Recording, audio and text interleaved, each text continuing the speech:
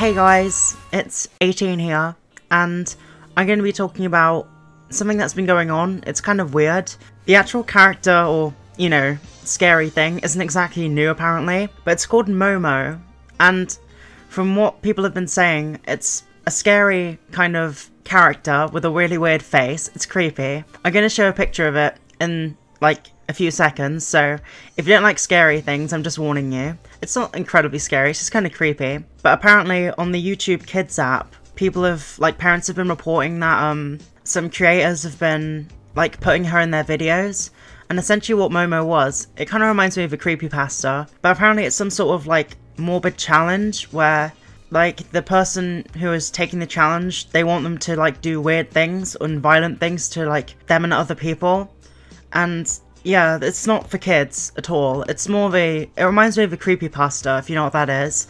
Essentially an internet scary story, or, scenario, or ritual. But the ending of the challenge is supposed to go on for a month, and by the end, the person's supposed to kill themselves or something. It's kind of dark, but yeah, it's something kids definitely shouldn't be.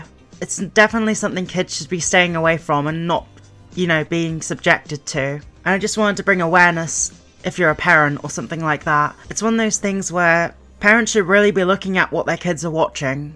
I think that's the moral of the story. I'm not trying to attack anyone. I'm just saying, parents should really, look into what their kids are watching and don't let the YouTube Kids app or the iPad be the parent, if that makes sense.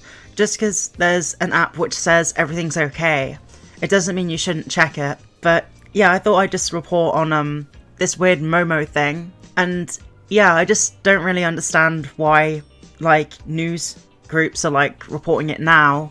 Well, no, I do understand that they're kind of upset about it, and it shouldn't definitely not be on the YouTube Kids app. However, Momo's not really a new thing, and I think it really just comes down to parents being vigilant about what their kids are watching. And yeah, it's just an interesting little story. And I noticed, I watched a couple of videos about it, and apparently it's been happening in the UK.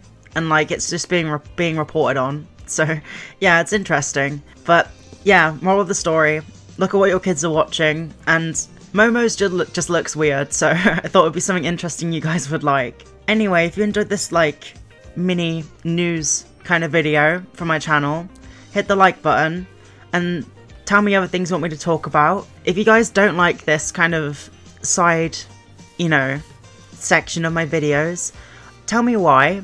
Don't just leave a dislike. Yeah, if you do like it though, comment on what you like about it.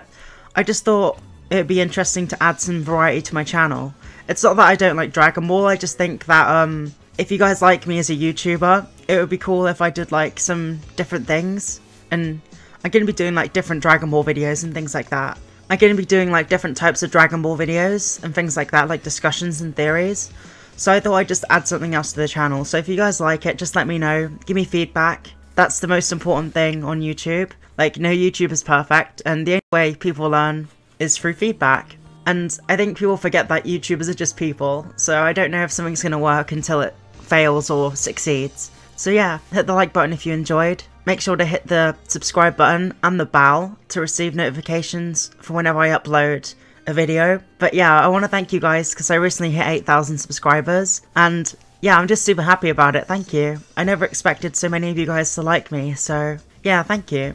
Make sure to follow me on Twitter and join my Discord. The links to those are in the description, as well as my Patreon link. So if you guys want to fancy backing me on Patreon, then that would be awesome. Still waiting for YouTube to monetize me, so it would really help tide me over and, let me know that you guys love me. But yeah, I really appreciate your support, and I hope to see you guys back here soon. Anyway, I hope you have a nice day, and don't forget everyone, subscribe to me, because I'm definitely 18.